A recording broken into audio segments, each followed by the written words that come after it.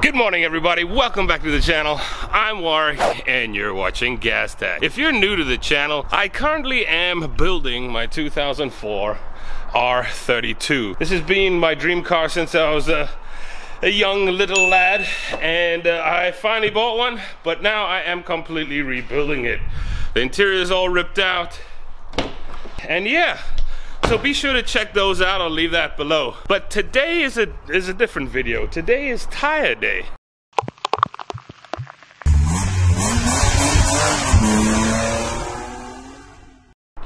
As you can see, I got tires everywhere. The spring has sprung. I need to put my winter tires away, and I need to get the winters off the R8 off, put the summers on. I got some new tires for the R32, so I need to put them on the rims, and I need to get rid of these tires.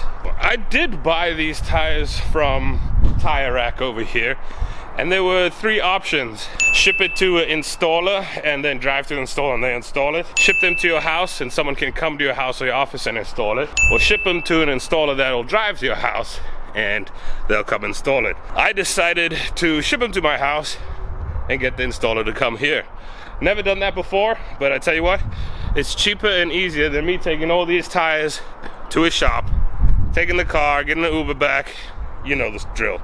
So let's wait for this guy to pull up and see how this process goes. Alright guys, so forgive me if this is weird, but this is the first time I've done a voiceover.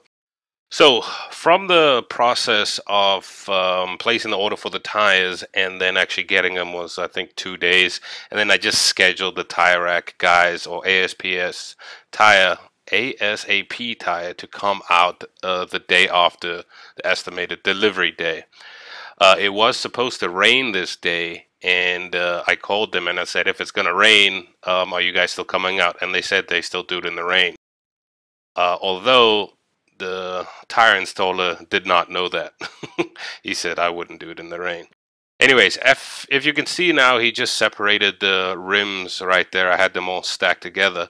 But their procedure is actually taking a picture before and after the installation, obviously to record if there was any damage done or not.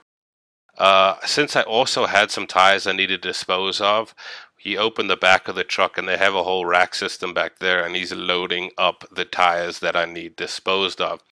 So all in all, pretty straightforward. We just confirmed what projects he was doing today, and then the pricing was never discussed here because I paid for it online. Oh, I didn't pay for it online. I agreed to pay for them online and the price was posted there. So I just decided to help carry the rims to the truck so we can get the process going. So I would recommend doing this. It seems pretty easy. Obviously I'm working more than you have to work because they will do it. Alright guys, so ASAP Tires is here. They are going to start with the R32 tires. Let me just show you their truck and number. It's a nice new truck. It's all kitted out inside. I'll show you some pictures of the inside soon. And then onto the R8. Alright guys, so I didn't want to have a camera all up in this guy's face. So you can see I have his face removed from the filming. But you can see this truck is nicely set up. On the left there is the tire mounter, and on the right is the wheel balancer. He did mention that this is one of the first trucks they've outfitted with the equipment, and they're still tweaking things as they go. But all in all, it seems like a cool setup.